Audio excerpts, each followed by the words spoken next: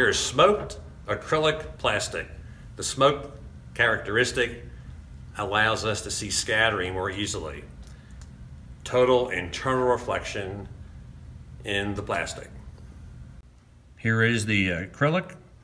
This is smoked acrylic plastic, so there's scattering and we can see the total internal reflection more readily.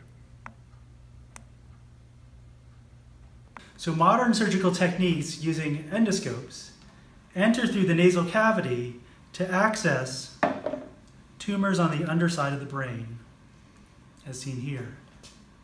Now Everett's going to demonstrate this by going into the cardboard box and extracting a water molecule, which will represent a tumor in this case.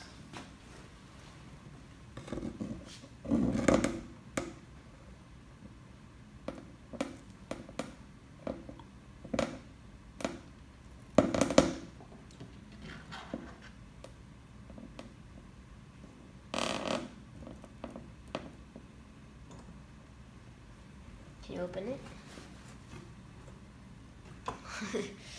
I got it. So here we have an endoscope camera, which is off the shelf.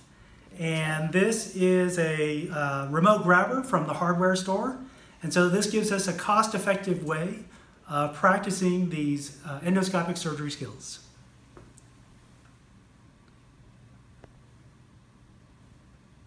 The next activity will involve teamwork.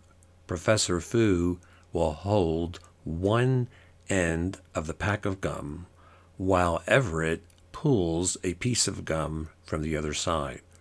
Awesome. Okay, good. So that's what we're going to do with the box top on. In addition to single operator practice, we can also practice techniques where more than one person is involved. Here, Everett has an endoscope and a flex claw. He's going to enter the box from one side.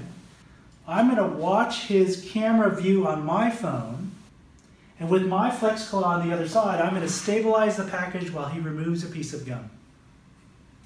Okay. Just push this up. Okay.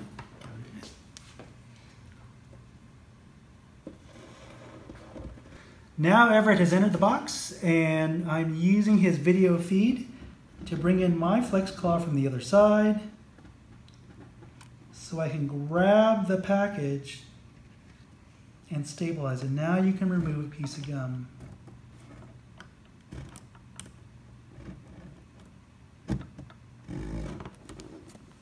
Is that a little? There it is. Success.